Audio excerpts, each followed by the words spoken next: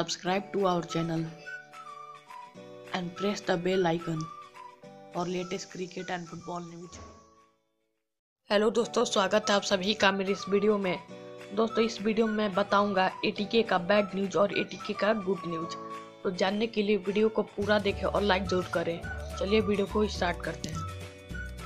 दोस्तों, कालूचे के रिप्लेसमेंट के तौर पे एटीके में इमिलानो अल्फारो आए थे और इमिलानो अल्फारो के एटीके में हुए सिर्फ 2 दिन हुआ और इमिलानो अल्फारो एटीके में से बाहर हो गए। दोस्तों, इमिलानो अल्फारो को एंकल इंजरी हुई है और वो एटीके टीम में से बाहर हो गए।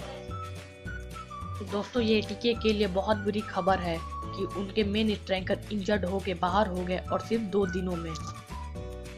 दोस्तों, अब बात करते हैं एटीके ने किसे साइन किया है उनके रिप्लेसमेंट के तौर पे।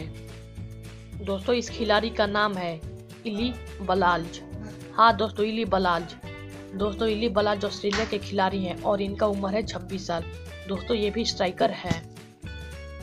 दोस्तों, एक बात और है कि न्यूज आ रही है कि इली बलाज कोलकाता में ही है। हाँ दोस्तों, अगर ऐसा होगा तो एटीके टीम को बहुत फायदा होगा और इली बलाज जल्दी से टीम में आ सकते हैं।